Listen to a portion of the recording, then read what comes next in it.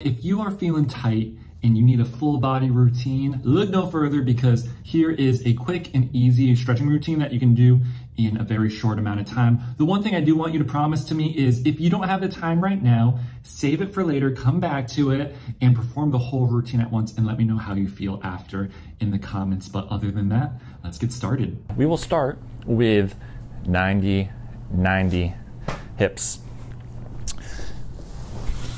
Feet out wide, and then arms out in front, then drive the knees down, and then we'll transition over to the other side. Getting a good stretch on this back hip, hip internal rotation, hip external rotation on this front part. If you can't sit up like this and when you turn you feel like you're gonna fall over, hands behind the back, run through the same motion, really try to drop those knees down so we get that mobility and strength or stretch in the hips. All right, so 10 reps total here. So I'm gonna run through it. Hope you're running through it at home as well. Now, if I'm going too fast or too slow, then you can always just pause the video or you can skip some stuff in the video. That's one, and we're gonna shoot for 10 reps again. I don't know if I said that already. Good, two. And one of the things you'll notice is sometimes you start kind of scooching forward, and that's okay. It's because your pelvis is in an ellipse shape. So as you're going, you kind of shimmy forward. Good. 4. Good. 4. Good. 5. This is great for, you know, anything you do at the gym that involves your hips, which is a lot. Good. 6. I'm pretty bad at counting too. I lose my train of thought. So if I skipped one, then sorry. Make sure you do 10 at home. Let's say that's 7. Good. 8. Good. 8. 9. Almost finished here. 9. And 10. And 10. 10 reps total. Or 10 reps going 1 on each side. That was 1 rep. So I guess 20 reps total on that 90-90 hip stretch. Again, if you struggle with that, you can always put your hands behind you. Now let's go into a modified hurdler stretch with a side bend. Kind of a good big bang for your buck stretch here. We're gonna start with one leg out. This leg is on the inside of the thigh. Ooh, can't talk. Inside the thigh, making a figure 4 shape here. You're going to rotate your upper body as much as you can so it's in line with this leg that's straight. From here, I like to put my hand on this leg just to anchor it down, and then I can reach over. In this position, stretch up the lat, whole side of the body. I really feel a good stretch in my QL muscle, that low back muscle that tends to get pretty tight. And it's kind of nice because when we're in this position with our legs, our pelvis has a tendency to kind of tuck under, and we can actually hit that QL muscle a little bit more. So again, rotate that upper body towards this leg so our upper body's lined up with this, and then reach over, and 1 minute on each side here. And I'll kind of run through what I'm thinking about while I'm doing this stretch. Okay, here, and then reach over. If you struggle with this, you could always just put your hands on the side, bend over, find what works best for you. I'm gonna stick with this one right here. And I can feel a really good stretch kind of down this mid back or this lower back. You know what I'm gonna do? I'm also gonna time it. Forgot about it. Let's see. 1 minute, start. Here, and then take some big breaths while you're in here, big belly breaths. So try not to breathe through the chest. Don't do like that. Kind of breathe through the belly. You won't really see your upper body moving at all because the air is in your belly. Right now I can feel a little bit more of a stretch right here now. It's really loosening up. I'm just gonna hang on this position. Again, just concentrate on that breathing. If your hands start to tingle, then bring that hand down, continue the stretch. Bring it back up.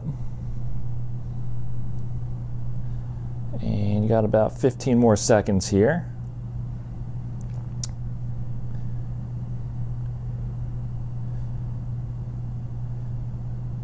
5, 4, 3, 2, and 1. Stop that, and let's do one more on the other side. So we'll start that up, switch sides, rotate, and up. 1 minute on each, on this side. Breathe through it. Didn't really notice this on the other side, but now I'm getting a stretch on my hamstring over on this side, which is cool too. Again, that's why I called it kind of a big bang for your buck stretch. About halfway through here, 30 seconds, keep breathing. The more I breathe, the more I feel the stretch. I feel it in the low back. Now it's coming up towards my lat a little bit. The tendency is, not a tendency, but sometimes you'll feel it more on one side, and we're all usually dominant on one side, so one side might be working a little bit harder than the other, might get a little bit tighter, but nothing to worry about. That's normal. 5 more seconds. 2 and 1. All right, 1 minute each side. Modified hurdler with a side bend, working that low back, also the whole side of the body. We're gonna hit up a tall kneeling T-spine extension on the wall. Don't need the timer for this one. And this is gonna work our T-spine extension, some of the shoulders too. I'm gonna start off by saying if you can't get your arms overhead, then we can do a slight modification here. We can just do, basically just something that's gonna arch your back. I want you to go into cat-cow. So if you can't do this stretch, I want you to go into a cat-cow, really concentrating on moving the spine. But if you can do it, follow me. I'm gonna pull my pants up a little bit. So let's go. Hands on the wall. The knees will be a pretty far distance from the wall, so you can't actually reach your hands out and touch. So can't reach the wall here, but I can lean in now and put my hands on the wall. And then all you're gonna do here is keep a straight back. Then you're gonna push your hips back towards your heels, dropping your chest and head through your arms and getting some good extension in your T-spine. Really love this one. If you wanna make it a little bit more active, you can push into the wall just a little bit more. So push into the wall and drop that chest down and maintain a slight pressure into the wall. We're gonna shoot for 10 reps here. Let's go. So knees off the wall, so we can't reach the wall.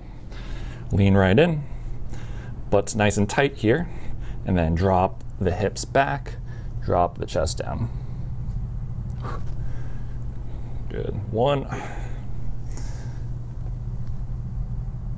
Good, 2. Pushing into the wall slightly. Good, 3. Again, don't force it if your shoulders hurt. 4. Drop it down, chest down. 5. I feel a good stretch right in that mid back, halfway. 6. Good, 7. And 8. 9, one more, and 10. A little extra here. Feels good. So 10 reps there. Run through it, not too slow, not too fast, just a good consistent pace on that. And that is tall kneeling T-spine extension on the wall. And now let's go into a forearm stretch. We're gonna do a kneeling forearm stretch. We're gonna do both sides. So there's the extensors, the muscles on this side, the back side of the arm, and then the flexors on the front side of the arm. We'll start with the flexors. Starting all fours, knees under hips, wrist under shoulders, and then palms are gonna be down and fingers pointing towards you. For some people, this might be a good enough stretch for you. You might even have to back off a little bit. You might actually have to bring your knees in a little bit so there's not that much of a bend.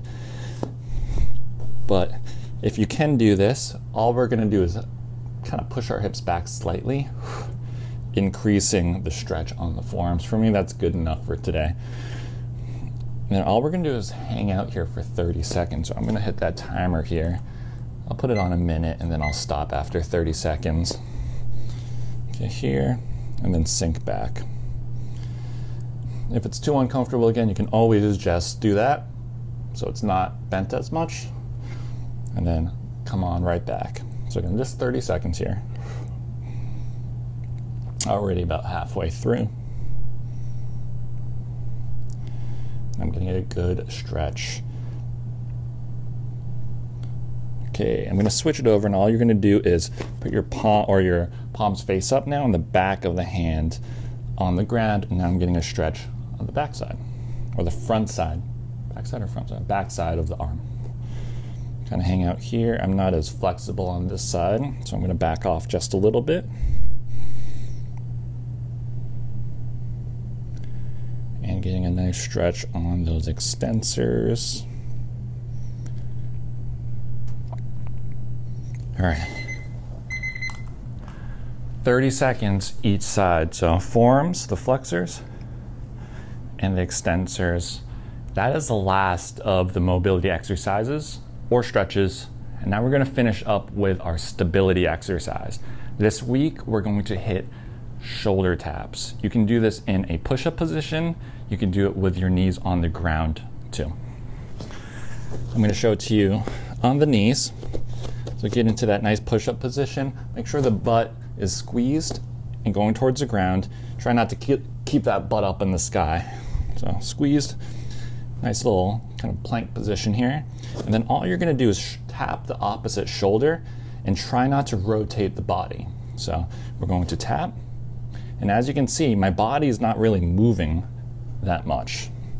So not only are we getting shoulder stability, we're getting some good core stability, okay? So on the other side, I'm pushing into the ground, away from the floor, and then tapping. Here, pushing away from the floor, being active with this motion, and then tapping. Want to see 10 on each side. So again, you can do this up in push-up position, just like this.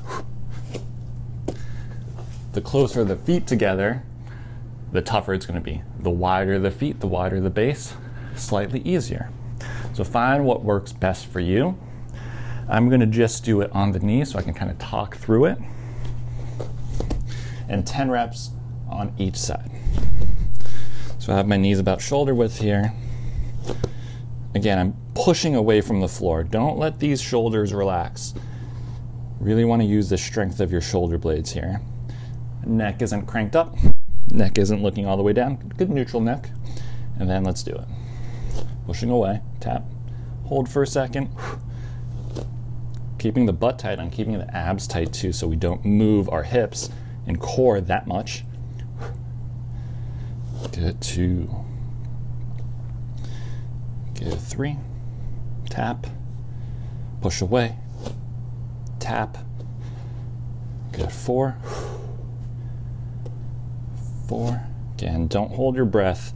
Breathe through it. Good, 5. 5. Good, 6. 6. Hips are staying steady. Core is nice and tight. 7. 7. Good, 8. And 8. 9. 9. Last one. 10. And 10.